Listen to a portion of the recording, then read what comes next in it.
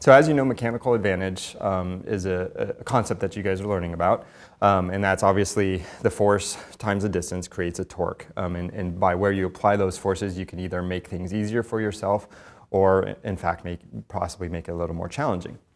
Now, the body is really broken up into multiple joints. As you know, there are several joints in the human body. And each one really has a mechanical advantage component to it. Sometimes it becomes a disadvantage, and sometimes it becomes an advantage for us. It also, our body is very smart in the sense that if there is a muscle that is weaker, say we've had a stroke and our left side is affected, so our bicep may be a little bit weaker than our right side. There are certain ways that our body can accommodate that and use the mechanical advantage further to help the individual with the motion that they're so desire to do. For the elbow here, we have several muscles that cross the joint. Your biceps will attach just about here. So you can really see that the lever arm for your biceps is fairly short. However, we have another muscle that starts about here and runs all the way towards the distal end, so the far end of your forearm. And so you can see that its mechanical advantage is going to be a lot larger. Now, however, you also know that muscles come in different sizes. So the final torque that is created between these two muscles may be different because our biceps muscle is quite a bit larger than our brachioradialis muscle coming down to the side here. However, because this muscle is smaller, its lever arm is a lot longer and thus can create a larger torque than if it was attaching, mid-shaft of your radius, let's say. So this concept applies throughout the whole body, even from your head, the muscles that attach to the back of your skull. The head is really a class 1 lever. And so as we all get tired, as you start studying and finals week is coming, your head starts to go forward. What that really does is take the center of mass of your skull and move it forward, thus creating a larger moment arm at the point of rotation here. So really what we've done is decrease the mechanical advantage of the muscles in the back of your skull. So they end up having to work a lot harder to keep your head upright. And so that will end up causing muscle tension headaches possibly, or contribute to muscle tension headaches, because they're having to overwork because their mechanical advantage has been reduced to a point that they're not comfortable handling. Body also has pendulums associated with it. Now, one place that we can easily envision a pendulum is going to be the shoulder here. So you can imagine an individual carrying a briefcase, maybe a small suitcase, and they're going to hold it in this hand here. Now, as they're walking, their arm is going to naturally swing, and so you can imagine as this individual is walking towards their flight, the arm is swinging back and forth as a single body with a large suitcase in their hand. Now, as you know, with pendulums, we have to account using our free body diagram for the reaction forces at the joint. Now, the human body has to do this in a lot of different ways. This will be a little more complicated than just a pendulum, as you know it, with a string and a weight at the bottom. What will end up having to happen is this individual shoulder muscles will have to contract to stabilize this extra weight.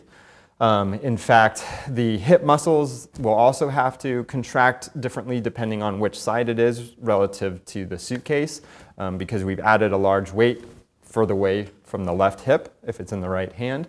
The individual will also have to use muscles in their trunk to counteract that rotation that this increased weight has caused.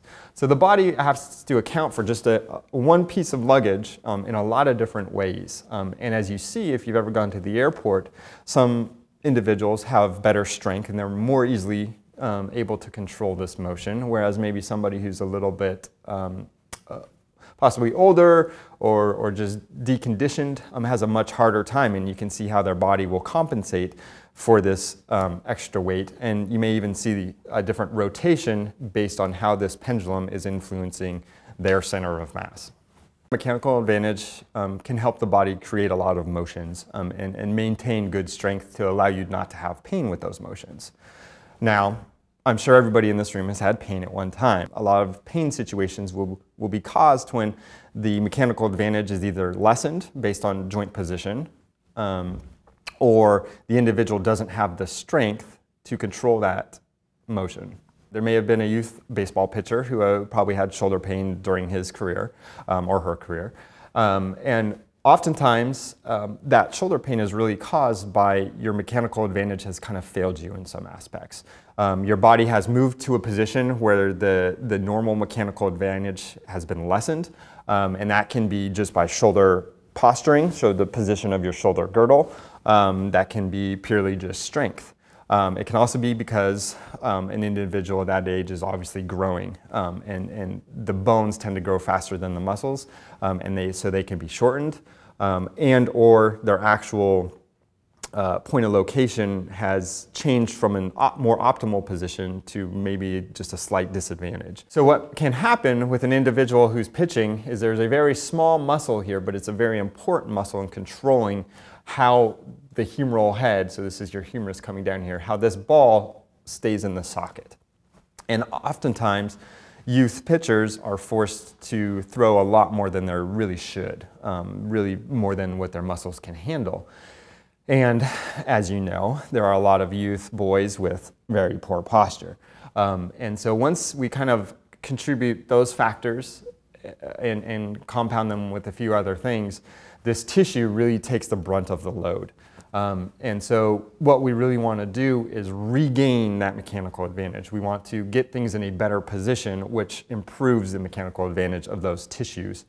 And once that's done, the tissue is going to have less of a load put on it. Now, when there's too much of a load put on a tissue, your body tries to find ways to help strengthen that tissue.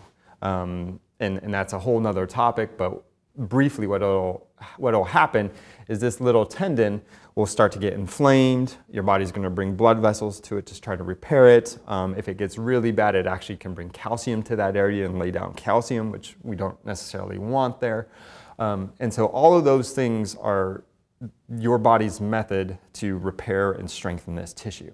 Now, if we were in a proper position with good mechanical advantage for each specific lever of that joint that we're working on, then typically symptoms resolve and the person's able to participate in sport or an older individual painting their house without symptoms.